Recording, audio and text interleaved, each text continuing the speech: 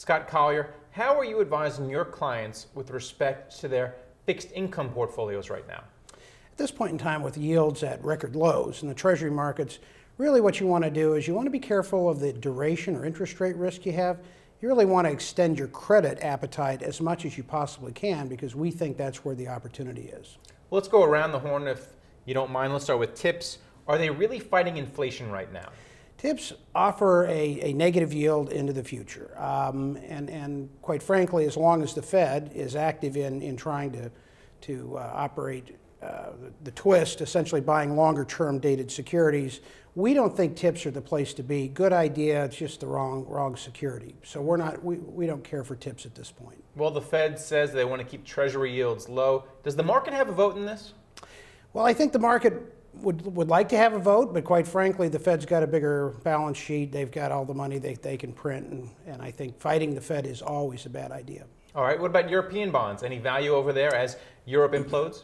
There's certainly value there. The problem is trying to dissect where this is going. It certainly appears that Ireland has their situation well under control, and they're actually healing.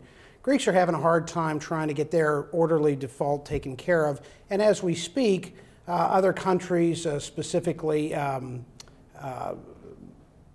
Portugal, yes, their yields are rising. They look like they're just approaching a place where they're going to need some help. There's value in the Italian market, there's value in the Spanish market, but there's also huge volatility. So it's not for the faint of heart. So if you want to find yield, what about high yield bonds right here back in the U.S.? Credit exposure is good in the United States. In any recovery, you want to have as much credit exposure as you can. High yield tends to do the best, but lower investment grade paper tends to do well also.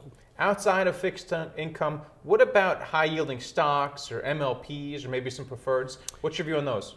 We have been an owner of preferreds for quite some time. In fact, we like bank and finance preferreds, and those have been good returners for us.